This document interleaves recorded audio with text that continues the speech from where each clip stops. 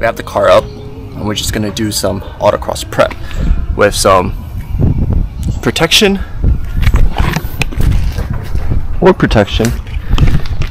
and some new 200 treadwear tires. At my last autocross, as sure you can see, at my last autocross, my front splitter got destroyed from a huge chunk of like cement that just got.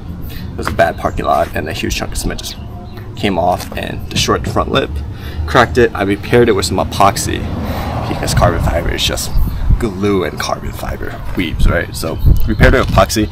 It doesn't, let's be honest, at the speeds I'm going, the splitter doesn't really do too much, so it's more like aesthetic, so we fixed that. But the more important thing is the under tray.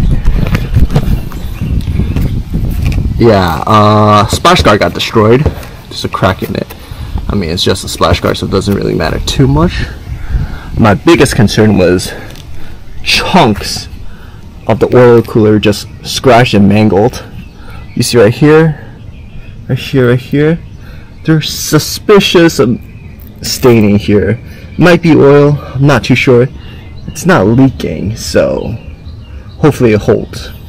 You can see right here the cooler grid is like mangled. I'm surprised this didn't bust.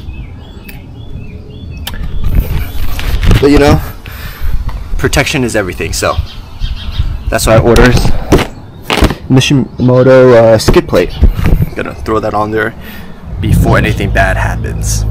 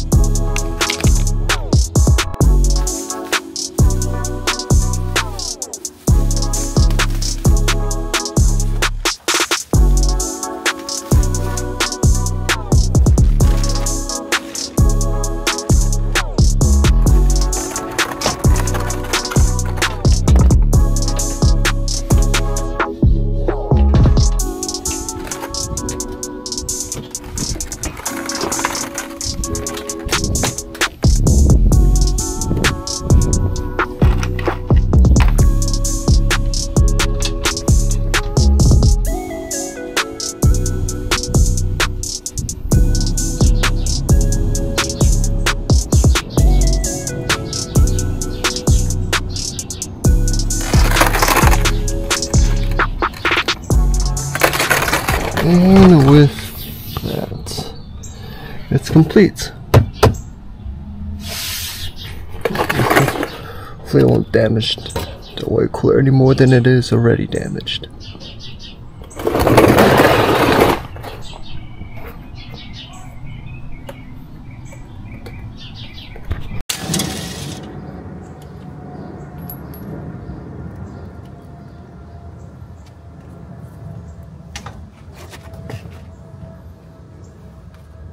Another thing is I went from the stock 19 by 9.5 wheels to 19 by 10, and from the stock 275 to 285.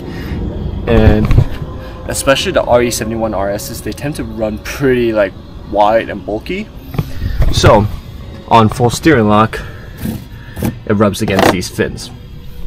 And that also happens if you were to go like spacers that are too big. Luckily, I have the Michelins from factory, so the Michelins itself, even with the 13mm spacer in the front, it doesn't rub. But I figured since I'm gonna run the 285s in Autocross, I might as well just fix that rubbing issue right now by removing the fins and replacing it with a grid. So I kind of machined out mesh that I purchased from my favorite AliExpress. OIM Motors, they're the same company that made the valve controllers I have on the car. They're really simple. It's just a machined metal grid that pretty much replaces it like that. So what we're gonna do is cut out these OEM slots and replace it with this grill. I think it's more like this. Alright.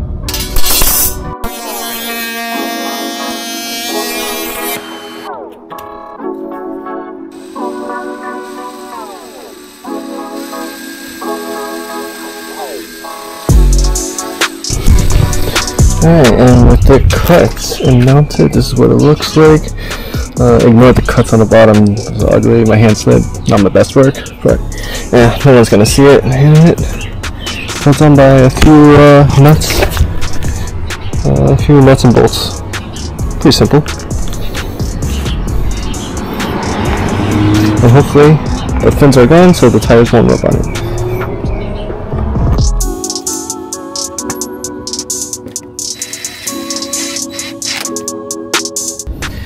This is what it looks like, fully installed.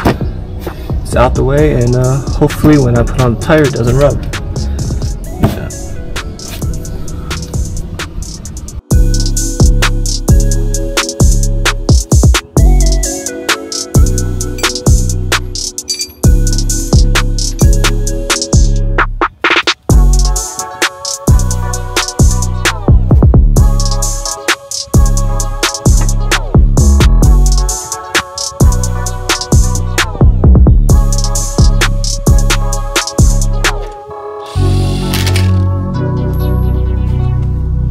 That's pretty much it for Autocross prep. We have the new VS5 RSs on with RE71 RSs, 285 squared, 19s, front and rear, nice square setups, and we could rotate it if necessary. Let's see what else. Oh yeah, and of course we have the new skid plate on, so hopefully I won't destroy my oil cooler. And just die on the little course. So yeah, that's pretty much it. I think next thing, just give it a quick wash and it should be ready. The most important thing for prepping for Autocross, in my opinion, is get the car all set up. Yeah, that's important and everything, but you also got to get the other stuff prepped. So, you know, make sure you have the Autocross numbers, your food, water, your tire pressure, all the accessories you got to bring with you in the car. Because tomorrow it's going to be like 80s, 90s. It's going to feel like it's 100. And we're going to be in the sun all day, especially when you're doing cone duty. So make sure you're hydrated, you got your shades, everything else. Because the driver protection is actually more important than getting the car, in my opinion. Alright, so thank you guys so much for watching, and that's it for today. Peace.